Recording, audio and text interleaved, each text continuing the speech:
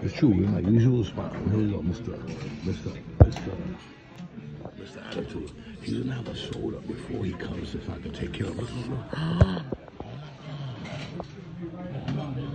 Wow, he had a soda and then threw it out. And look, we're back into the kitchen. Look, we're back in the kitchen.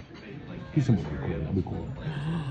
Yo, while we see him. All right, it's been only 23 seconds since I started recording, but I've been here a minute.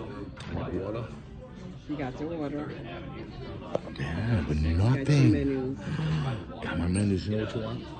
I know what I want. Now we're waiting. See, when he feels like coming out here to give us some breakfast, because we haven't ordered anything. It's pathetic. Damn. He knows. That guy knows. That guy over there, he knows about coffee. We tip him well. And that's his sister. He got running around. That's his sister, the lady over there. Oh, no, that's the funny man's sister. Damn, we know everybody here, bro. There we go. He's making my feet cold. That means it's not good. See, it's not his fault because he goes around.